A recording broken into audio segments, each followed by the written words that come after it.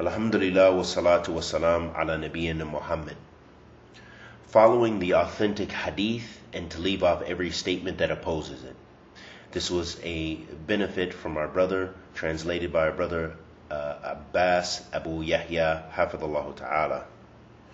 From Yahya ibn Sa'id al-Qahtan, who died in 198 Hijri, who said, "Do not look at the hadith, but look at the isnad to see if the isnad is sahih." The isnad meaning the chain of narration. "Otherwise, do not be deceived by the hadith if the isnad is not authentic." From Umar ibn Abdulaziz, rahimahullah ta'ala, that he wrote to some people, "No one can have an opinion against the sunnah which was established by the Messenger of Allah sallallahu alaihi wasallam." From Malik ibn Anas radiyallahu ta'ala anhu, who said, "Everyone's statement can be taken or left except for the inmate of this grave," sallallahu alaihi wasallam, meaning the Prophet sallallahu alaihi wasallam, as he was teaching in the Prophet sallallahu alaihi wasallam's masjid. And from Uthman radiyallahu ta'ala anhu, who said, "A man came to Malik and asked him about an issue. So Malik said to him, 'The Messenger of Allah sallallahu alaihi wasallam said such and such.' The man said to him, 'Do you hold that view?' Imam Malik said, 'And let those who oppose the Messenger's command,' meaning his sunnah, 'amongst the sects beware lest some fitna befall them or a painful torment be inflicted on them."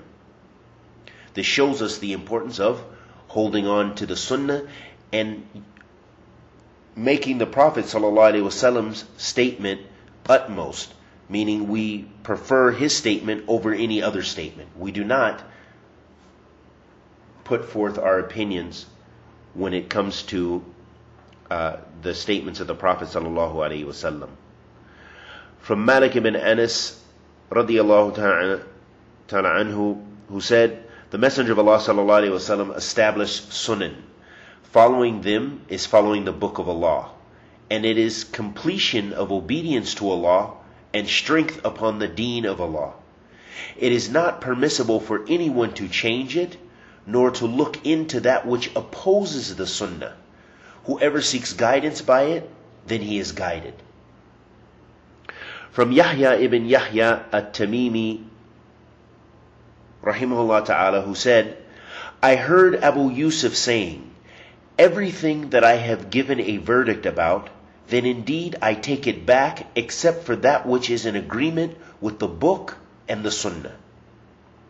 From Rabi', who said, "I heard Ash-Shafi'i saying, 'If you find in my book that which opposes the sunnah of the Messenger of Allah sallallahu alaihi wasallam, then take the sunnah and leave that which I said.'"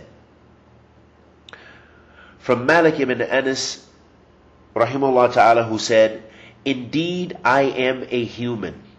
I can make mistakes and I can be correct. So look into my opinion.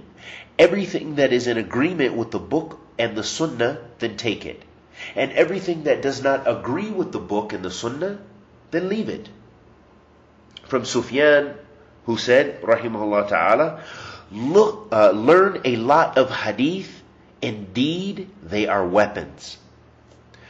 Abu Hassan Ash-Shabawahi said, "Whoever wants knowledge about the grave, then he should adhere to the athar," meaning the narrations. "And whoever wants knowledge of bread, then he should adhere to opinions." So follow opinions if you want worldly knowledge. But if you want beneficial knowledge, ilm al-nafi', that which has to do with your hereafter, then you need to learn the sunnah of the Prophet sallallahu alaihi wasallam. And I ask Allah the Almighty for the good in this life as well as the hereafter. And may Allah subhanahu wa ta'ala bless us all with ilm nafi', rizqan tayyib, wa amalan mutaqabbalan, and bless us with ikhlas, with thabat ala sunnah.